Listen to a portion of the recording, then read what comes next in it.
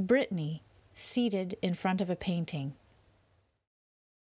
Hi, my name is Brittany Manu, and I'm the team lead of advocacy and community engagement at the CNIB GTA Community Hub. And for the past 2 years, our CNIB Hub has been expanding its programs and initiatives to ensure that all participants are reflected and valued within our programs and services. And thanks to the Canadian Heritage Fund, we were able to take this a step further to ensure proper representation, community engagement, and outreach to racialized members of the sight loss community.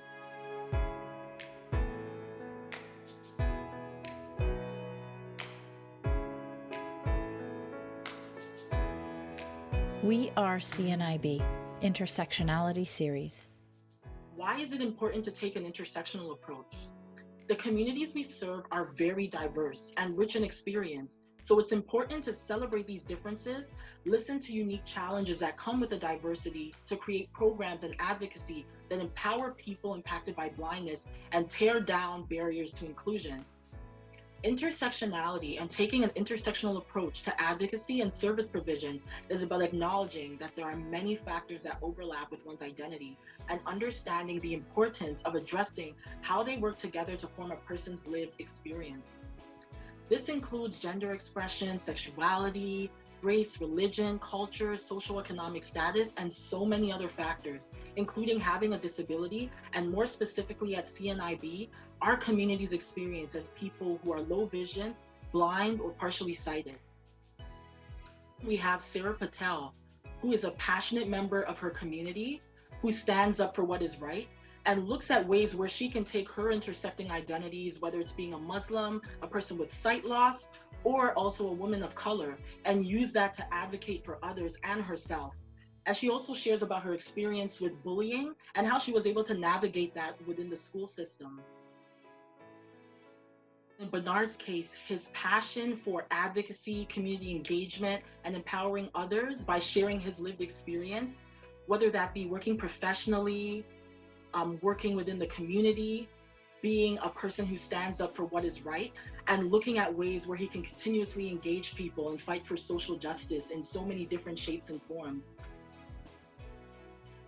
And we also have Teresa, who is a powerful person with so much passion for advocacy and as a communicator when it comes to experiences that she's had in her past and sharing about a lot of her intersecting identities, whether it be a person who has sight loss, hearing loss, and an intellectual disability.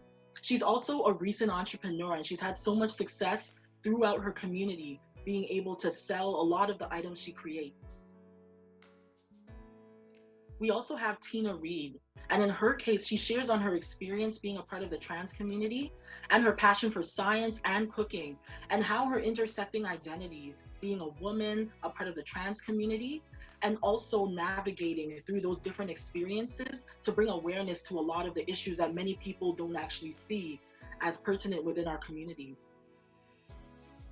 We also have Yomi, who is an advocate within our community and works wholeheartedly to ensure that people understand the needs of people with sight loss and the needs of people who are newcomers to Canada.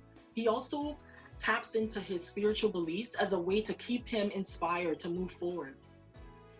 By listening, learning, and prioritizing intersectionality, we can reach people that are often underserved and underrepresented within the services, programs, and advocacy initiatives we fight for, and truly change what it means to be blind for everyone we serve.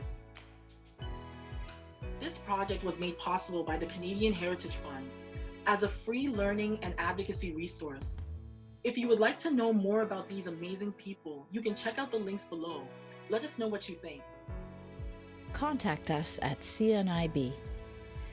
Email info@cnib.ca or call us toll-free 1-800-563-2642.